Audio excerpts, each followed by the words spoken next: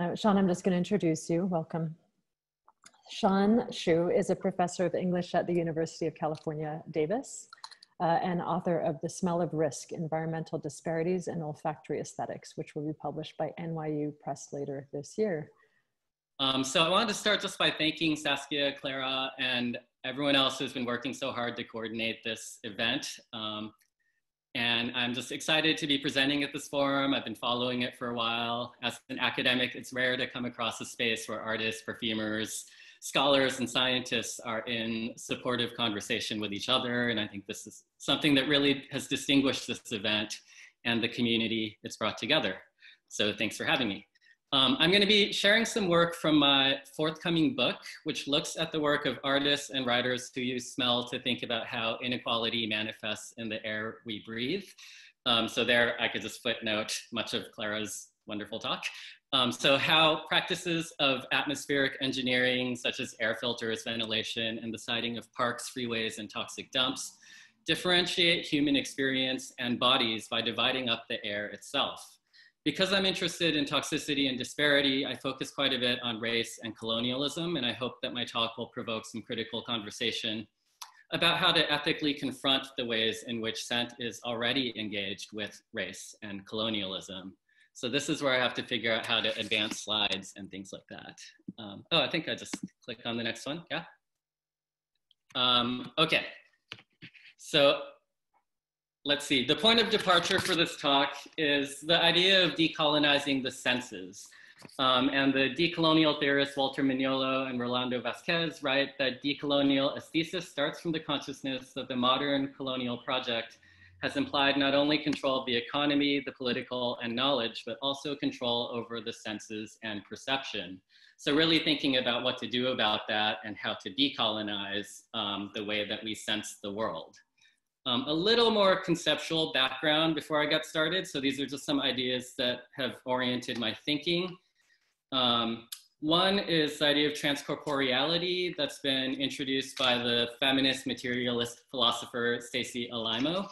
And that's really trying to center a model of human environmental relationship that's similar to what Clara talked about as enmeshment. So thinking about co-constitutive material and often biochemical exchanges between bodies and environments.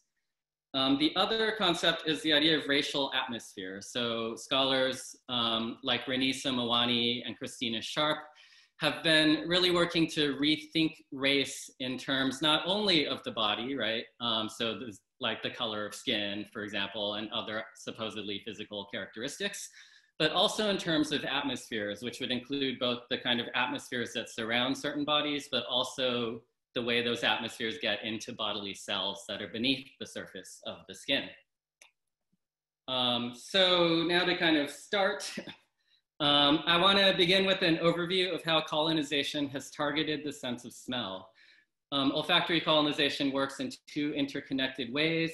First, the kind of philosophy and ideology of deodorization, which I'm sure we're all familiar with, invalidating the sense of smell as a sense that's too embodied, subjective, and instinctual to kind of qualify as a mode of knowledge and also a mode of aesthetics. But secondly, related to that is the transformation of already existing smellscapes, right? So I'll give a couple of examples of that later, but I just want to point out for now that those two modes are interconnected. So it's much easier to transform smellscapes when you've disqualified smell as, you know, a valid source of knowledge and experience. Okay, so throughout the world, colonization has eroded indigenous peoples' vital olfactory modes of relationship, knowledge, spirituality, and environmental connection. Just a few examples of these include the honi, so the oceanic nose press greeting that Westerners have long disparaged, the use of smell in traditional oceanic navigation. So for example, using the smell of winds from certain islands to find one's place in the open sea, or the Chamorro belief that the sudden, quote, the sudden whiff of certain smells, especially of flowers where none are found, is understood to be a sign of otherworldly presence. That's quoting the scholar Vicente Diaz. The Kanaka-Maoli, or native Hawaiian poet and critic Brandy Nalani McDougall, notes that understanding Indigenous specific poetry demands more attention to smell in this quote. Thinking of aesthetics in terms of ala or fragrance would, quote, allow us to make textual, cultural, and historical connections and associations grounded in legacy and memory, to actively genealogize layers of meaning across contexts, and to think about these intellectual challenges as pleasurable. So just a couple examples of how olfactory colonization has changed Indigenous smellscapes. Here are two building designs. There's the Indigenous Samoan fale, I think also popular like throughout Oceania, an open air thatch hut, and then beach resort in Samoa, right? And you can just kind of imagine the different kinds of olfactory experience that each one would involve. The Samoan writer and poet Albert Wendt, who, by the way, is on the right here. I don't know if you can see him. But anyways, Albert Wendt characterizes these hotels that had been cropping up all over the Pacific as air-conditioned coffins. Okay, so next, this is Sarnia, Ontario, where about 40% of Canada's entire national petrochemical industry is concentrated onto 15 square miles of land, and it's also proximate to a settlement of the Amjunang Band of Ojibwe Indians, or First Peoples. And the anthropologist Deborah Jackson has done some work on the olfactory experience of folks living in Sarnia and how they kind of perceive these smells as alienating on various levels. So next I want to just kind of introduce the term introduced by the Southern Paiute anthropologist Kristen Simmons, settler atmospherics, right? And she's drawing this from the way that tear gas, temperature, so cold and water cannons, helicopters, and just a kind of general atmosphere of terror were used at the Dakota Access Pipeline protests to kind of instill an affective mood, right? That of kind of basically terror, and to maintain, and you could even think curate that mood, something like the opposite of the white cube. Another kind of prominent example that many of you probably know about is the Israeli Defense Forces use and testing without consent of skunk water, primarily on Palestinians since 2008. Skunk water is this like disgustingly smelling weaponized fluid. Okay, so settler atmospherics, let me just say one more thing about settler atmospherics, which is that it really draws attention to thinking about settler colonialism as something that kind of depends on being able to transform smellscapes, right? Both over the long term, say with like monocrop agriculture or with the introduction of new species, but also in these kind of weaponized contexts of counterinsurgency. Meanwhile, the use of smudging, so indigenous smudging rituals, has been criminalized or prohibited on numerous occasions in homes, in college dormitories, or here at a political rally. So just kind of thinking about smudging as a way to kind of assert some degree of sovereignty or power over one's atmosphere. Okay, so let me just find my place for a second. Now I want to turn to two Indigenous writers who have been responding to olfactory colonization by thinking with smell and by working to decolonize smell. So Haunani-Kay Trask, is a Hawaiian scholar, poet, and activist who often showcases colonialism's olfactory violence, which she calls in this quote, I won't read the whole quote, the stench of colonialism. So I'll just read a few parts of it.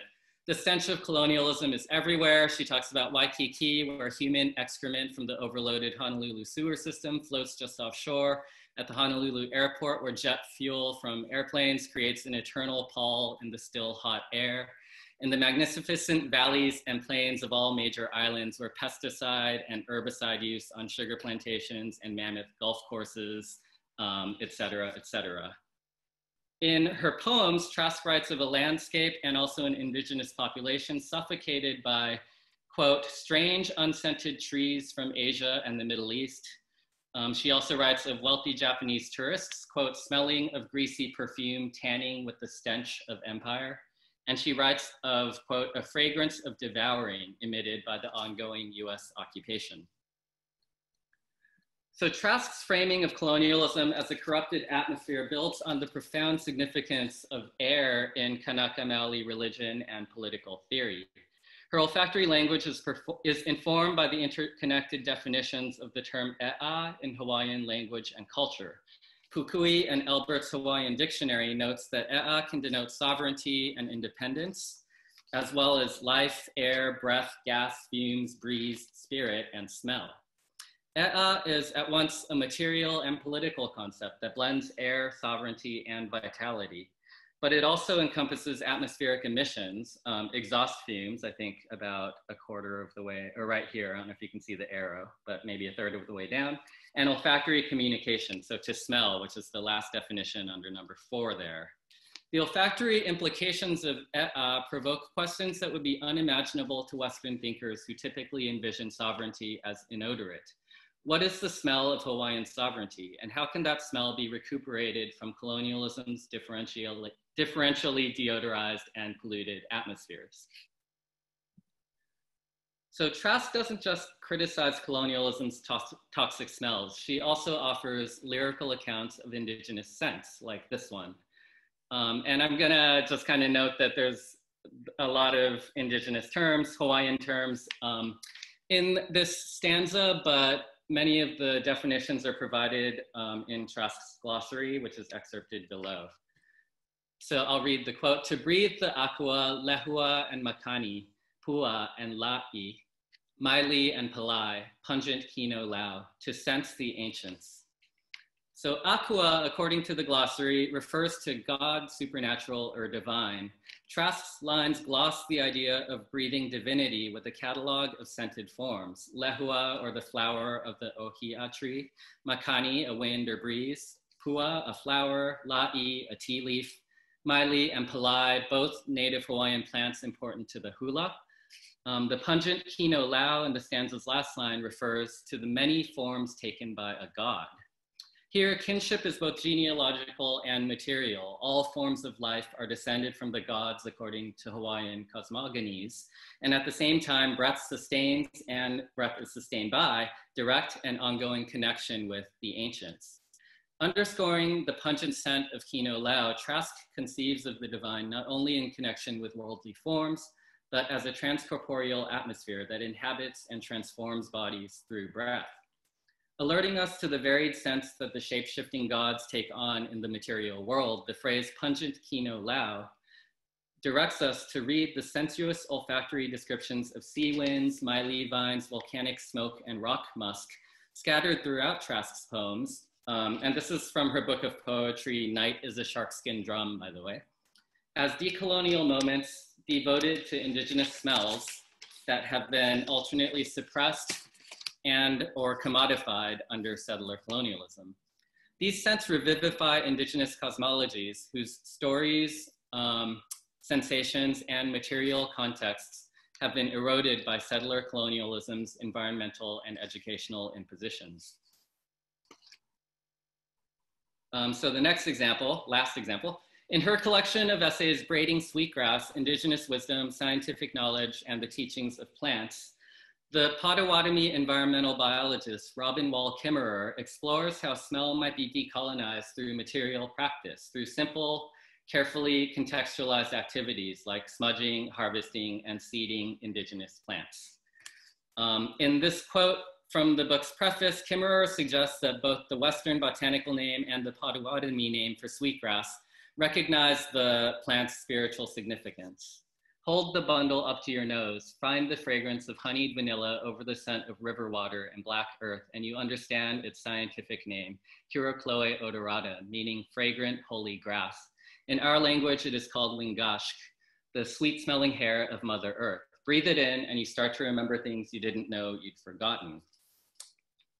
The name wingashk goes further than the Latin name, recognizing kinship relations with both the plant and the earth. The smell of sweetgrass isn't just a path to individual memories, as with Proust's famous Madeleine example. Here, the things you didn't know you'd forgotten reach across generations to ways of relating to the earth and its non-human plants that have been decimated by colonialism.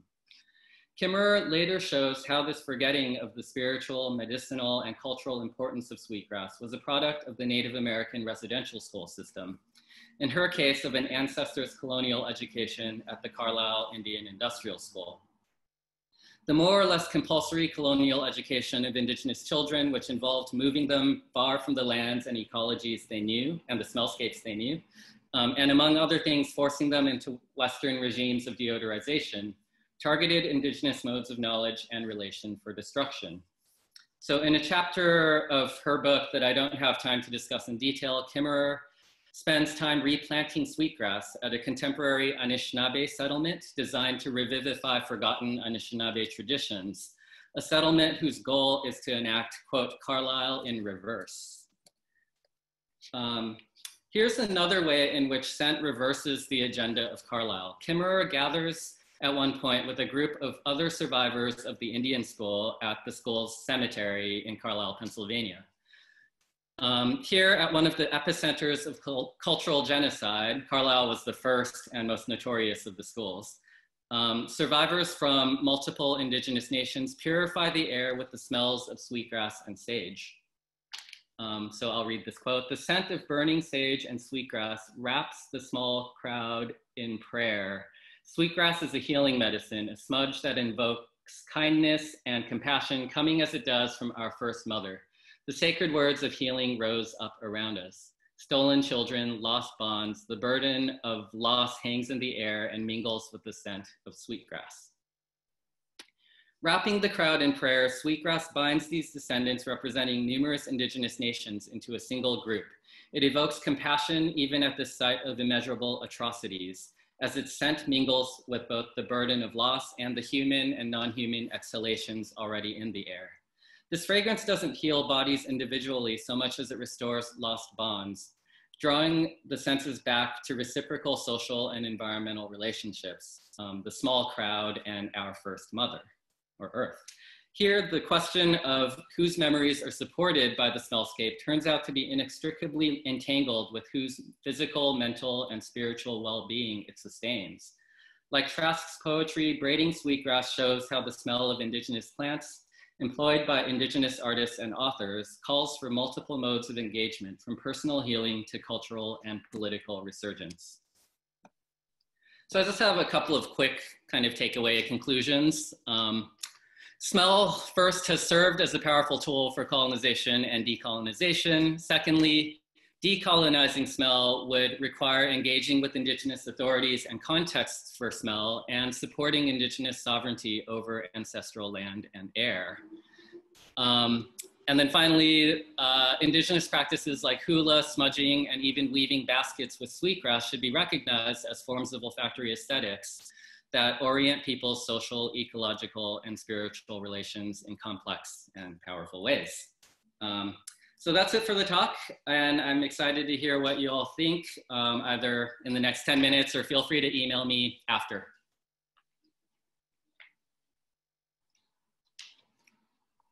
Thank you, Hsuan, very much for a really moving and well-researched, obviously, presentation, and timely. So we're getting a lot of comments.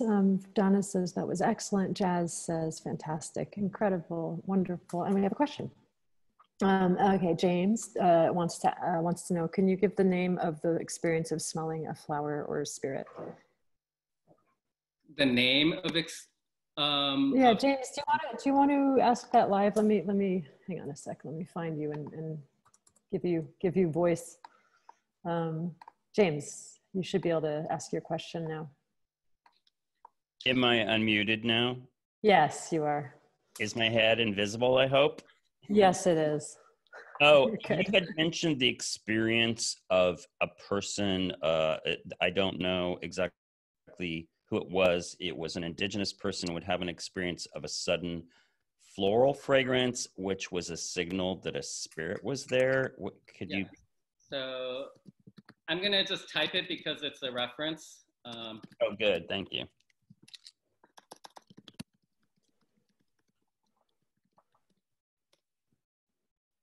that helpful? I don't remember the exact name of the article, but there's two pieces he's written on oceanic olfactory traditions. One is called Smelling Oceania's Behind, and it's about fart jokes, but it's actually like really interesting. Like it's a kind of reflection on historiography. The other one, I'm forgetting the name of the other article, but it's in one of those. Wait, where did you type it? In the chat or? In the chat, but James, I'll find it for you because I think it's, okay, it's Vicente Diaz writing about Chamorro olfactory beliefs. Let me read. Okay. Copy, paste it, and pop it back in. Yeah, but I don't know if he gives the actual, or even if there is a specific term for that experience, but it is fascinating, right? The smell of flowers where none are seen. Yeah, it's kind of my jam because it's a spiritualist thing where people in seances have that too. Oh, wow. Thanks. So, which reminds me, James will be speaking tomorrow, so, and he'll be talking about spiritualism in the sense. So if you're curious about that, Sean. Jasmine has a question, and Jasmine, I'm gonna go ahead and promote you to ask directly as well. Hang on, just give me 1 second. It's kind of more fun when people get to ask directly. So Jasmine, are you ready? I'm gonna unmute you here. Hang on. Okay, Jasmine. Hello, thank you. Yeah, hello, thank you. Your presentation was amazing. I really went through such a deep and spiritual experience through the words and all the narrative that you went through. So you mentioned about the traditional nose rubbing greeting that you said that existed in the indigenous cultures or something that was eradicated. Could you talk a little bit about that? Yeah, so it's a fairly common greeting among, I believe, I don't want to say all, but at least many indigenous oceanic nations. So Samoa is where Albert Wendt is from. And in that image, I don't know if you could see it because I think the column of our faces might have blocked it on Zoom, but he's doing it's called the Honi. So it's rubbing noses basically, but this has been viewed largely as, at least a partially olfactory greeting where you're sharing breath with the person whom you're greeting. And that, of course, is also why Westerners and missionaries have long been opposed to it because they've seen it as, kind of improper to share breath with someone upon greeting them. I've actually been very curious. Sorry, I've been very curious if there are discourses around it during COVID, actually. No, thank you. I live in Oman, actually. And in Oman, everybody greets like the Arabs greet other Arabs with the nose rubbing, And so I thought that was a little strange until I found out that it is a very traditional indigenous, part of the culture to do that. And men do that with other men and men kiss other men. So there is a lot of, like you said, olfactory exchange and breath exchange. Yeah, and just as a quick footnote to that, I was reading actually that one of the things that people unconsciously do within 15 seconds of shaking someone's hand is smelling your hand. So whether we like it or not, we're kind of doing it anyways. Rachel has a question. So Rachel, I've promoted you and I think you have your babe, but I'm gonna unmute you for a second. Great. Hi. Hey. Hey, I thought you might have some interesting insight on this. How do we walk the fine line with encouraging people to educate themselves about spiritual indigenous practices without encouraging the appropriation of things like sweetgrass or palo santo that are intended to be used ceremonially but are now so widespread? Particularly looking at Christian Dior released a fragrance last year called Sauvage or Savage, which is a racist term. Yeah. And part of our passion as perfumers is learning about other cultures. So how do you feel it's best to walk that line to not appropriate, but to celebrate? Right. Well, I mean, I think I'm in a kind of uncomfortable position, right, as a settler who is writing about this. My own approach to it, I mean, as the literary scholar, critic, is to focus much more on citing and trying to understand what indigenous authors are doing rather than doing my usual kind of critical slicing analysis. I think that, I mean, my sense would be to ask indigenous authorities rather than me, right? And this is something that I've been doing some, but should be doing much more. And then also just to be sure that folks are working with Indigenous authorities, collaborating, working in like particular like contexts, right? So exactly like not to commodify things. I mean, I see like Urban Outfitters, I'm just guessing, but they probably sell sweetgrass or stores like that. And then white college students or settler college students can burn those in their elite dorms with no problem. Meanwhile, Indigenous students who are burning them in their dorms have been stopped for doing so, right? For smudging, because it's seen as a fire hazard. So these, I mean, it's partly about these restrictions being differentially enforced, but I think really being like thinking about questions of olfactory sovereignty, right? And who gets to determine the smells around them or the smells around us. And olfactory sovereignty is something that's of course very much connected to sovereignty over land as well. So I think basically supporting Indigenous sovereignty and connecting projects to the support of Indigenous sovereignty would be the way to do that. But I don't have specific kind of recommendations over how to do it in specific contexts. Yeah. Thanks for the question.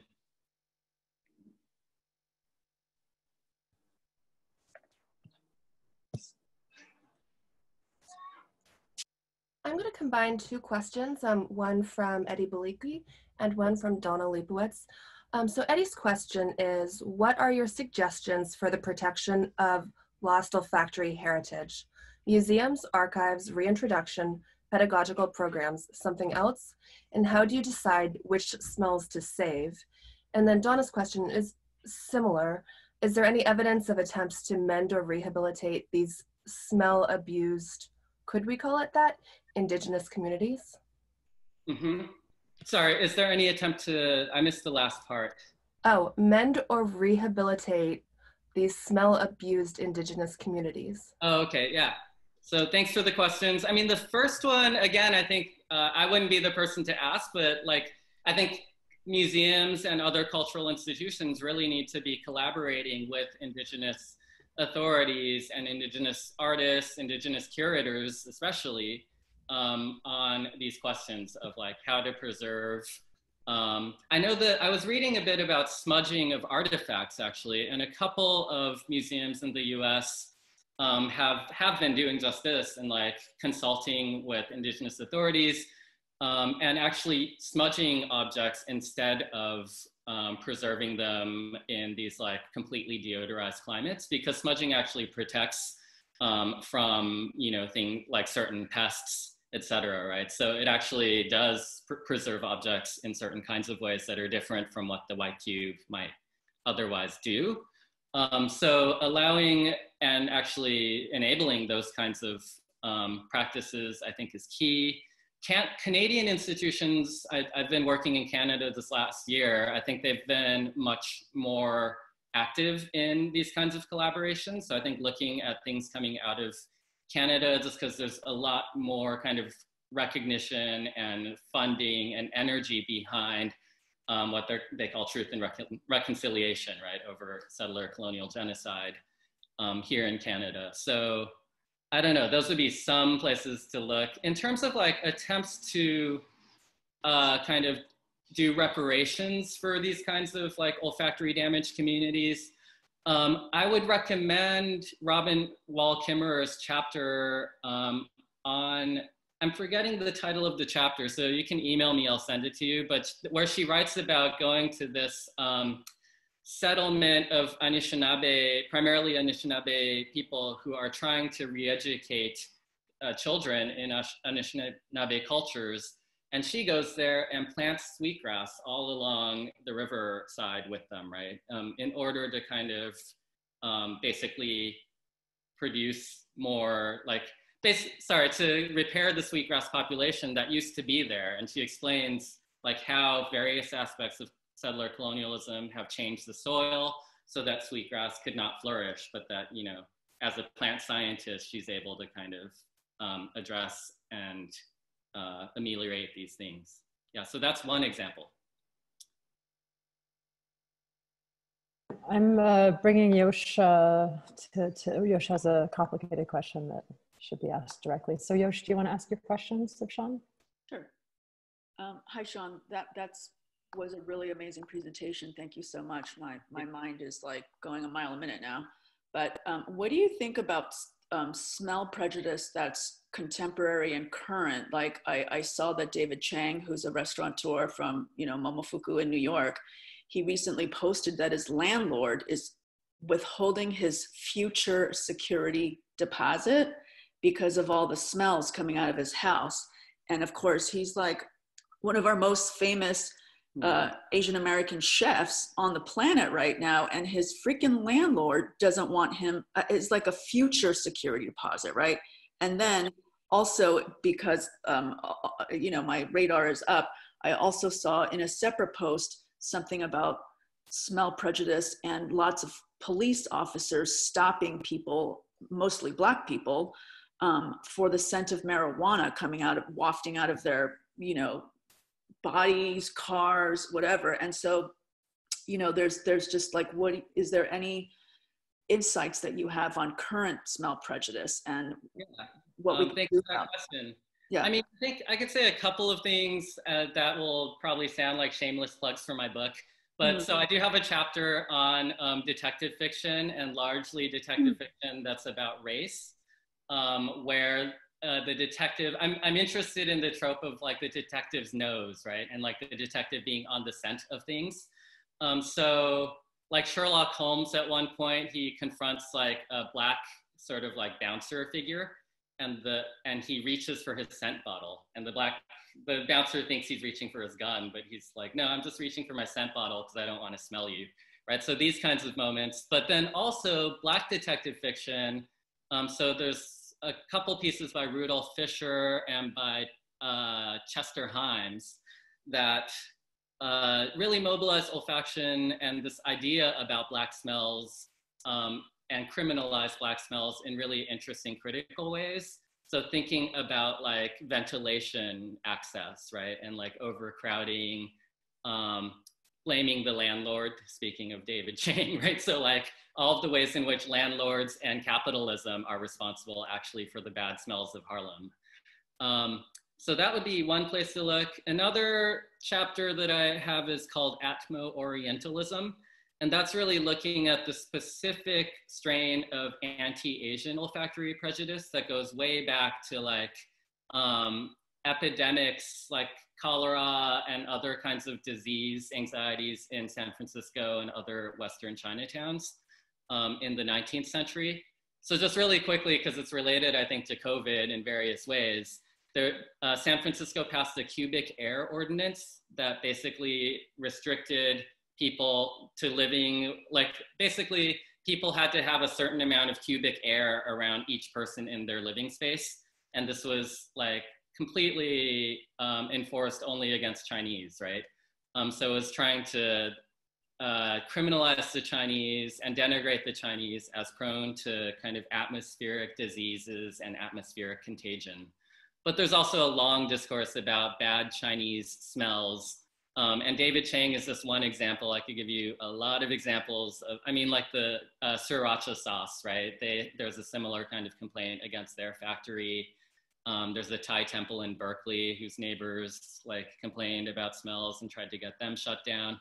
So, and then if you look meanwhile at like pizza restaurants that have wood stoves, or like the bagel restaurants in Montreal that have been around for a long time, there have been the occasional complaints, but those get shut down almost immediately. So one, I'll actually jot down a quick citation here. Hang on. That article is fantastic. It's about the use of smell to shut down squid fishing in Monterey, California, whereas the smells of fish fishing by like white fishermen was seen as like part of the town's tradition, right? And something that should not be shut down. So squid fishing was done by Chinese fishermen in Monterey. Oh, it went only to the panelists, sorry. It's okay, I got it, okay. Sean, keep talking. Yeah, and I guess the last thing I'd say about olfactory prejudice, and this isn't, I mean, to kind of put folks who think about olfactory art, and this is completely including myself on the spot, is the way in which practices like smudging don't really register as aesthetic practices, right? So I've been writing, for example, about the artist Renee Stout, who is interested in like conjure traditions, which use a lot of like herbs and roots, and she has some olfactory elements in her work, but that doesn't get seen as kind of avant-garde olfactory art, even though I think in many ways it should be, right? And it's actually registering the ways in which like Black people in everyday contexts have used smell as a means of survival, as a means of kind of what borrowing from Peter Sloterdijk, I call air conditioning, right? Air conditioning from below is kind of my term for it. So Hsuan, thank you so much for lending your time and your research. And I know you've been working on this for many, many, many years. So it's nice to see it all coming to fruition. Thanks.